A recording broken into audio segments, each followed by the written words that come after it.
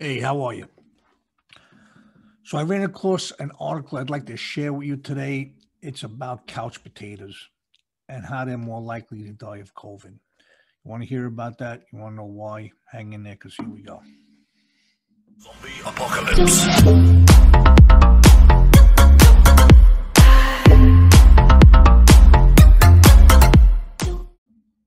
Hey, how you doing? Good to see you again and welcome back to the show. Thanks for stopping by. And as always, hope to find everybody safe, healthy, and in good spirits.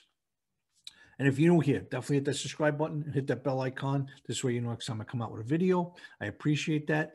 I appreciate everybody who's given a thumbs up. And if you would definitely give that today, I appreciate it. Don't forget the thumbs up. It always helps a lot. Appreciate it.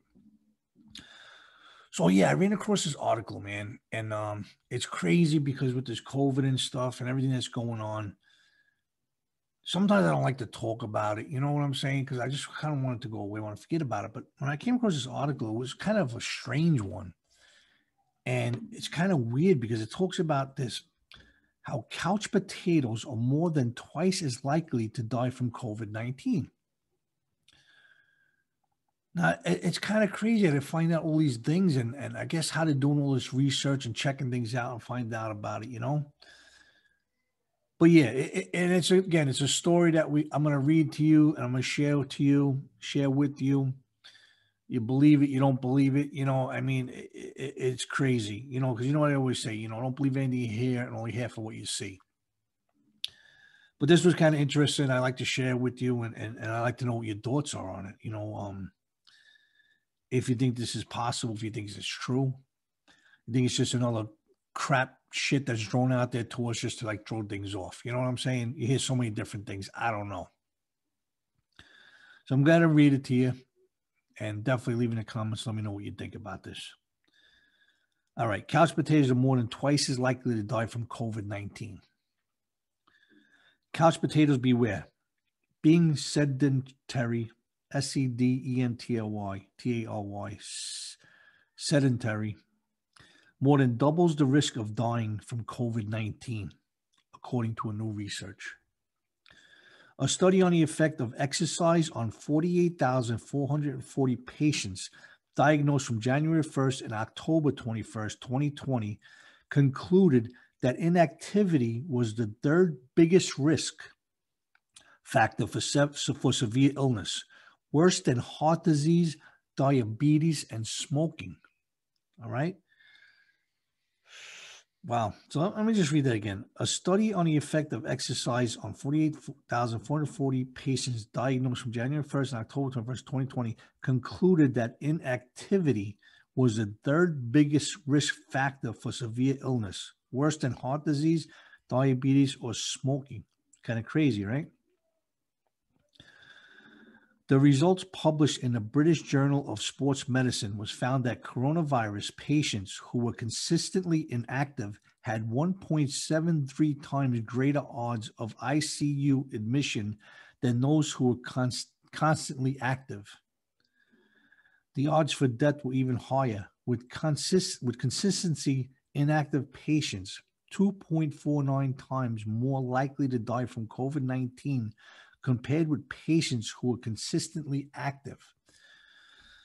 So they're pretty much getting that over here that, the more active you are, the less likely you are to catch the COVID. But we're going to talk about that in a minute too. This is a wake-up call for the importance of healthy lifestyles and especially physical activity, said Dr. Robert Salas, a physician at the Kaiser Fontana Medical Center. Permanente Medical Center. Kaiser's motivation is to keep people's healthy. And this study truly shows how important that is during the pandemic and beyond. People who regularly exercise had the best chance of beating COVID-19, while people who were inactive did much worse. The study led by researchers at Kaiser Permanente, Southern California, also found that even patients who were inconsistently active had lower odds of becoming severely ill, suggesting that any amount of activity is beneficial.